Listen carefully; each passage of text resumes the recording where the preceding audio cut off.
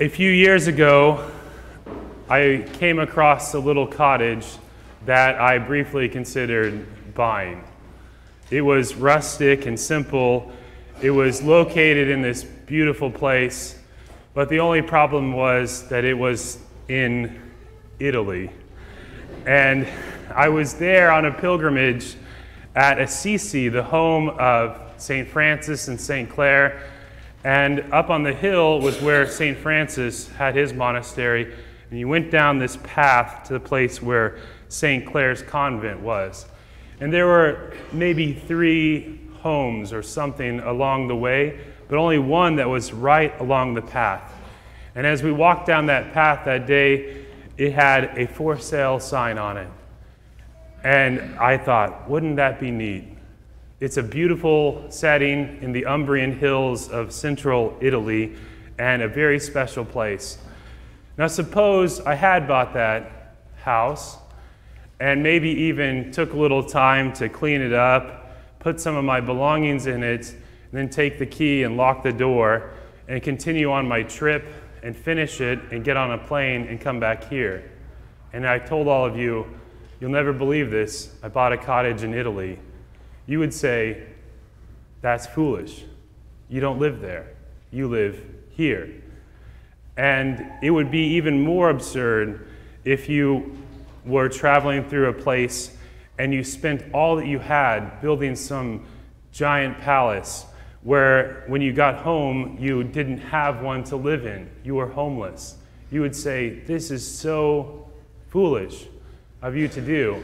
And yet, that's kind of what we have a tendency to do. We focus on this life when we're passing through. We chase fame and fortune, power and pleasure, and we don't think about making preparations in the next life where we will live for ages and ages, forever. And I think when we think about eternity, the perspective of this gives us a better view of things. We can see things more clearly, and we can judge what must be done a little bit better.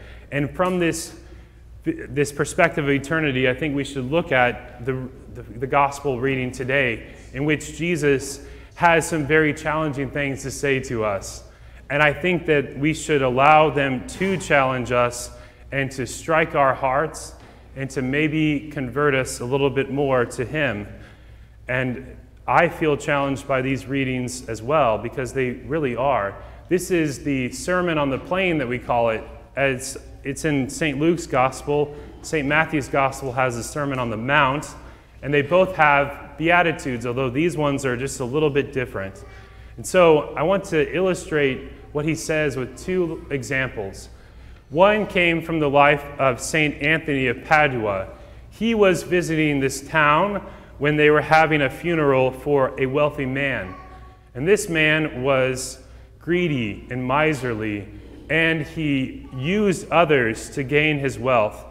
And St. Anthony was inspired to say to the crowd, don't bury this man in consecrated ground, because his soul is lost, because he turned away from God and put his strength in earthly things.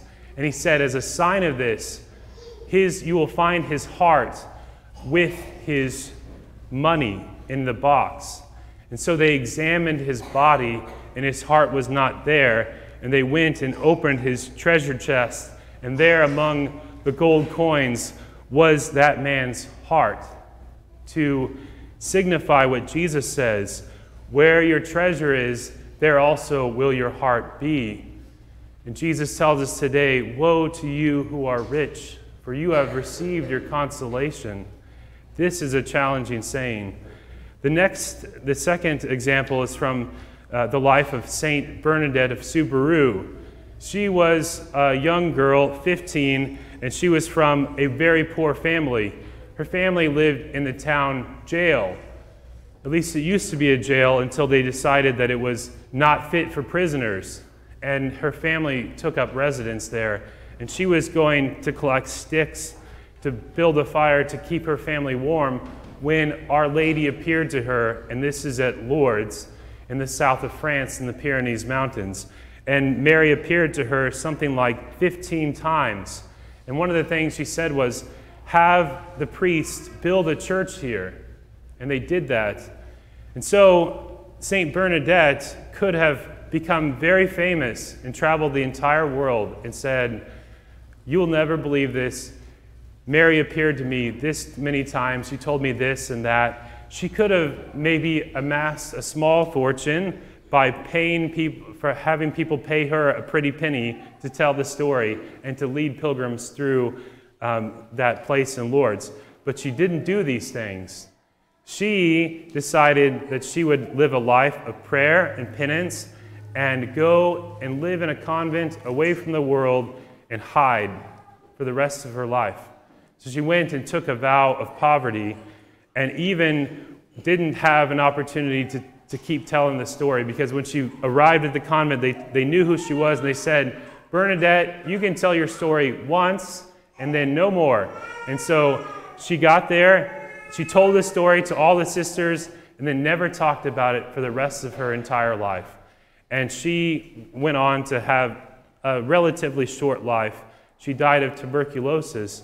But we know that now she has eternal glory and is among the saints in heaven. And her body even shares in this. When they exhumed it, when they were looking into her canonization process, they found that it was incorrupt. And so there it is today in Nevers, France, in a glass coffin. It looks like she is sleeping because it is a sign of our resurrection that is to come. So her life illustrates what Jesus said today also. Blessed are you who are poor, for the kingdom of God is yours. These challenging sayings of Jesus ought to be taken into consideration in our own lives. Here in this life, we have no lasting city. We seek one that is to come.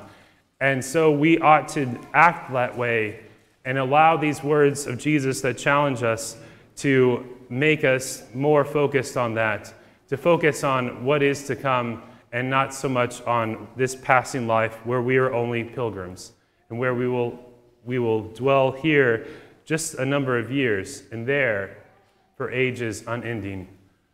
That is the place of our eternal home. This is the place of our journeying, and we need to keep that in perspective.